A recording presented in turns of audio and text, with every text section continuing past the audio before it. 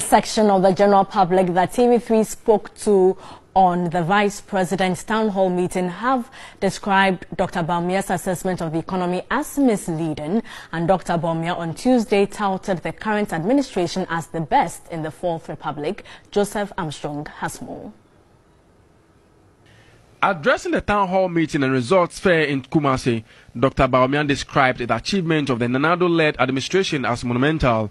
He said despite challenges in revenue mobilization, government on assumption in office reduced or aborted some 15 taxes, adding that the NPP government in 3 years has slowed Ghana's debt accumulation rate. The country's debt stood at 214 billion cedis in November 2019.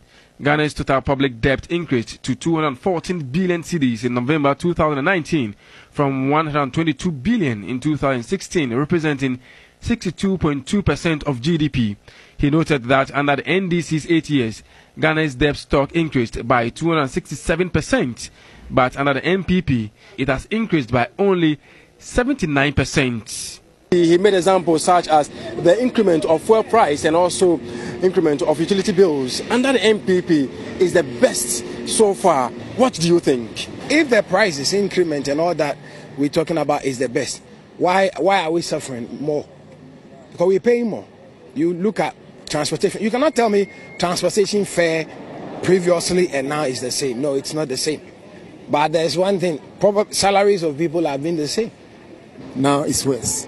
So we need to end this back. I think things were much better during Mama's era, because since Akufo-Addo came into power, the transportation fare has been increased like twice, if not more, and I'm not really enjoying this era, honestly, and I spend more right now. The electricity bill is also higher, water bill the same, and sometimes we don't even get water. They should come and re-evaluate.